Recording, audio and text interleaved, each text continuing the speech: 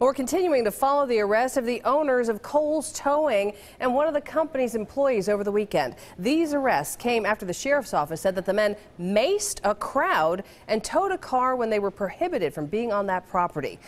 We want to turn into our Brianna Smith. She's been on this story, and she's joining us live at the sheriff's office tonight with the very latest on what really, Brianna, is a strange case.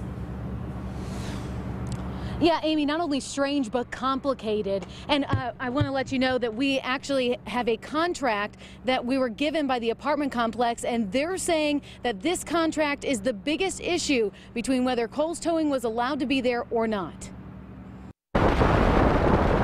As you drive into Timberlake Apartments, a bright sign has a clear message: Kohl's Towing, you're not welcome. The towing company in the apartment complex signed this contract in November, stating Kohl and his employees would tow for any number of reasons. During that time, they picked up at least 28 cars. I didn't get a reason why they were towing my car, so I don't get why they were towing my car. In March, the apartment complex says they sent Kohl this letter telling him the contract was void, as the person who entered into it didn't have the authority to do so. Kohl says he's never seen that letter, but received this 180-day notice, meaning he could continue to tow cars out of the complex for now. Which led to this incident on Saturday. Kohl says when he spotted a car with an expired tag, he started to tow it. When a large crowd gathered, he called for backup, and his employee fired off mace. Now they both have mugshots fighting for their side of the story. I can tell you that they're going to plead not guilty. We're going to fully investigate the matter, and they both look forward to their day in court.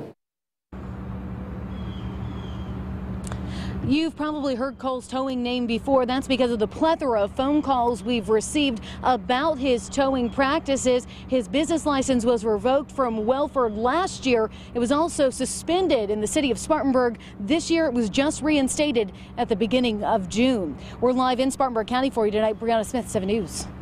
Gosh, so many questions, Brianna. All right, talk about towing in general, okay? If you're an apartment complex, you have a towing contract.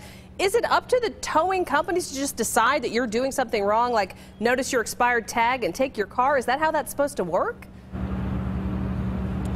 Yeah, and that's exactly how the situation started on Saturday night, Amy, when the Kohl's Towing is the only contract I'm familiar with in this case, and they actually entered into it with the apartment complex, which gives the towing company the right to go through and make sure they're looking at things that people don't want in their parking lots, like broken cars, expired tags, wheels that are off of your car, and they go around and look for that and then tow you, and that's what they were doing on Saturday night, and they say that that contract they thought was still valid. All right, well, there's more to come on this one. Brianna Smith on the story tonight live for us. Thanks, Brianna.